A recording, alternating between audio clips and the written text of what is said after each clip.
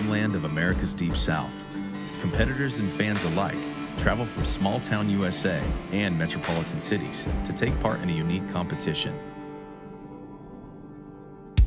where the goal is to push both body and mind to the absolute limit. The idea, as if something emerged from hell itself, is to torment the body into producing adrenaline prior to the mental and physical difficulty of getting a clean hit on multiple targets, hoping that the endorphins will kick in to numb their pain. With an open-door policy, competitors from various walks of life are welcome, but it takes a very specific breed to succeed in the challenges set forth. After laying dormant, many competitors find themselves signing up for the event simply based on primal instinct. Like kicking a hornet's nest, the athletes take to the firing range to prove their skills in weaponry. What ultimately unites them is their parallel stories of service and sacrifice to those around them. This is the Tactical Games.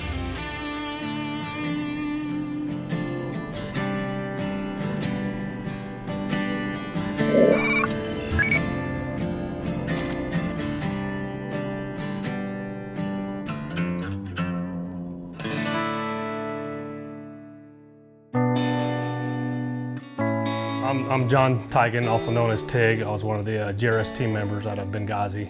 Growing up, I always wanted to be in the military. I can pretty much remember probably from second grade at least on up. We lived across the street from a recruiting station. I went there all the time after school. With only 2 weeks to prepare for the event, Brownell's sponsored athlete, John Tiegen, will be competing in the intermediate class. Tig will be reliant upon his evolved instincts to guide him through each challenge. Weighing only 5 pounds, Tigen's rifle, the 2A Armament AR, allows him to be mobile, while the Riton Optics RTR Mod 3 RRD ensures precision shooting during the competition. I'm Ivan Loomis. I ultimately ended up in the Marine Corps back in '98 and then got out, kind of played around for a bit and went into security contracting. And I did that for about 6 years. And so while I left contracting and there was no longer a necessity to maintain those skills, it kind of became a lifestyle choice for me to continue with physical fitness as well as like competency within shooting. First-time competitor Ivan Loomis sees the Tactical Games as a platform to compare his skill level among some of the most fit athletes and best shooters in the world. While not the lightest rifle on the market, Ivan's rifle, the Radian Weapons Model 1, allowed him to break fast, clean shots. Additionally, the Edgar Sherman designed sling was easy to adjust when it came to stowing his weapon for climbs and lifts. North Carolina is known for its unpredictable weather. Hurricane Michael looms over the horizon, adding to the participants' nerves as day one of the competition is about to commence.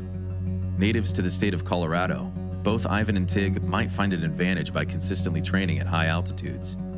Without any extensive preparation, Tig hopes his shooting skills will be enough to carry him to a podium finish. Just 6 weeks ago, Ivan took part in his first ever sanctioned shooting competition, hosted by Sig Sauer at their academy in New Hampshire. As a rookie, Ivan not only won the event, but set a new course record he looks to prove wasn't a one-off occurrence. 3, 2, 1.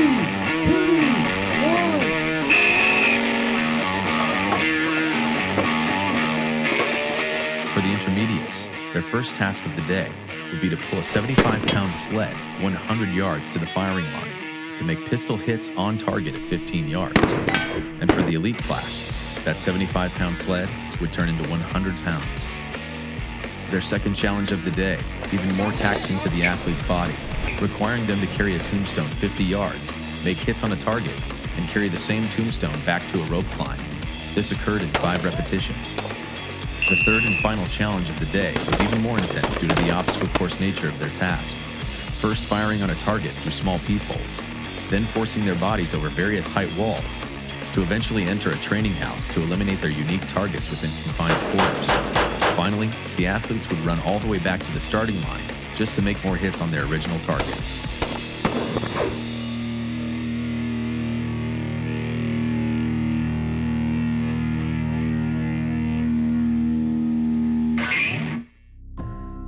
I just enjoy doing it. It's the competition, the competitiveness, and just the hanging around the shooters. It's like being overseas almost. I mean, they have the kind of same mindset, and you know, y'all think the same. It's just an enjoyable time, and it gives you the adrenaline rush from the competition. You know, you pump yourself up a little bit, and it's just I just enjoy it. I mean, it's kind of therapy for me, I guess you could say. Day 2 of the competition would arrive with a mere 14-hour turnaround. John Tiegen is currently sitting top 3 in his class, while Ivan, off to a slow start, sits 5th. Today will be their final opportunity to prove themselves in competition. The top 3 finishers receive a custom-made trophy, along with an Auto Ordnance Desert Eagle firearm. Each challenge is a combination of 3 elements: cardio, strength, and weapon accuracy. Without knowing what's to come, the athletes prepare the best way they can.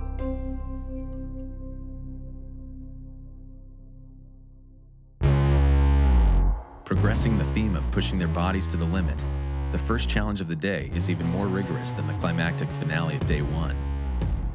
First, their strength would be put to the test by jumping over walls, carrying heavy payloads, and crawling under a truck, just to get to the firing range, where their sharpshooting skills would be put to the test.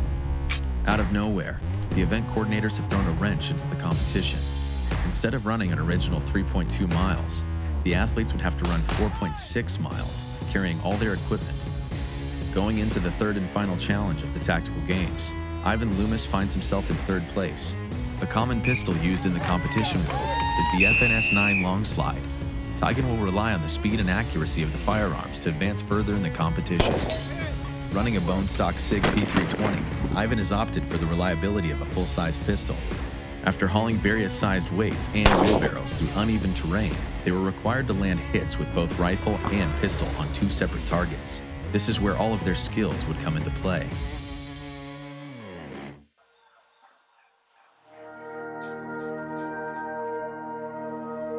You have this huge backlog of training behind you, like whether it's in the gym, on the range, combined, all of it. And where do you stack up? I mean, it's like being an alternate in the Olympics. Like, I wonder how I would do.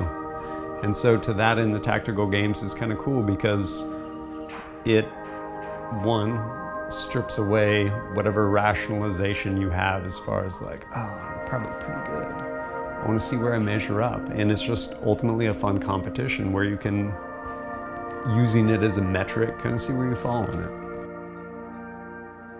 My pitch to somebody who doesn't know about this would be, you know what, come out and challenge yourself. You know what I mean? Again, if you're just standing at the range, particularly if you're, you know, somebody who's, you know, walks the thin blue line every day, or if you're, you know, serving overseas, if you're just going out to the range and doing your normal qualification stuff, it's probably not going to be good enough if and when that time would come that you'd have to defend yourself. So I would say come out, try yourself at the tactical games. I mean, it just makes sense. Although finishing top 3 in nearly every portion of the competition, John Tiegen was knocked out of contention after the first stage on the 2nd day of competition. He misjudged where the A box was on the target, and although having a nice grouping just below the A box, he was set back 4 minutes in penalties, ultimately moving him out of the top 3. After dieseling his way to consistent finishes all weekend long, Ivan Loomis finds himself in 2nd place at the end of the competition, further proving his skill in these uniquely formatted events. Completing an event as rigorous as this puts these athletes in a league of their own, gaining a respect only worthy for our nation's heroes.